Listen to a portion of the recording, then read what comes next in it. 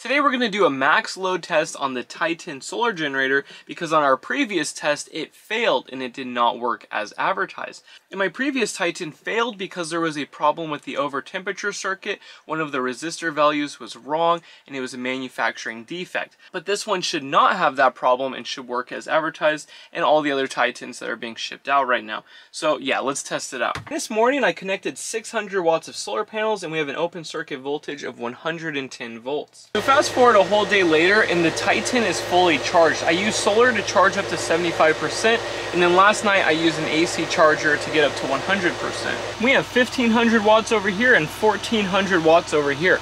We're gonna run this load for as long as possible, and we are pulling 3.2 to 3.3 kilowatts from the battery shunt.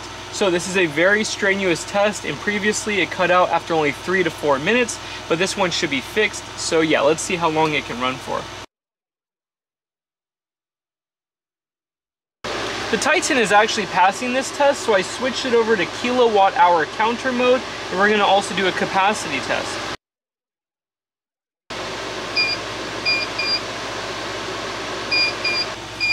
So we ran a 3000 watt load all the way to 0%, but I'm not sure what the capacity is. I need to look at the footage real quick. So we measured 3,530 watt hours at the AC output. Now we're going to divide it by the inverter efficiency. We've got 4,152 watt hours, and these batteries are only rated for 4,000 watt hours. So it actually exceeded the capacity rating at more than 1C rate, which is actually really good. That's pretty impressive. So it's actually working as advertised. I'm so happy.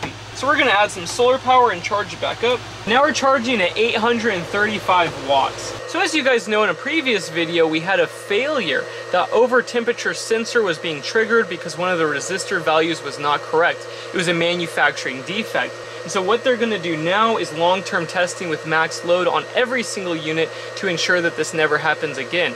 The problem that I had was only on 15 units, so as always I seem to get the worst luck when I do these videos, but it makes for good content because if everything worked, that wouldn't be very fun. Something else I want to mention about the Titan is that the inverter standby consumption is very, very low for a 3000 watt inverter. Typically they're around like 40 or 30 watts continuous. If you spend like $1,500 for a Victron, it's like 6 to 10 watts for the Multi Plus 2. But this one only uses 10 to 15 watts, and considering the price and what you get, that's really cheap and really good. That's why most people that buy these do run them 24 hours a day, because the standby consumption is so low. Now I'm going to test this unit for the next couple months in this shed with one of my solar arrays. We're going to have 600 watts connected non-stop for a few months, and we're going to use the battery expansion connection to charge up my large solar shed battery. So that will be cool, and I'll do another update video in like 3 months or maybe 2 months just to see what happens.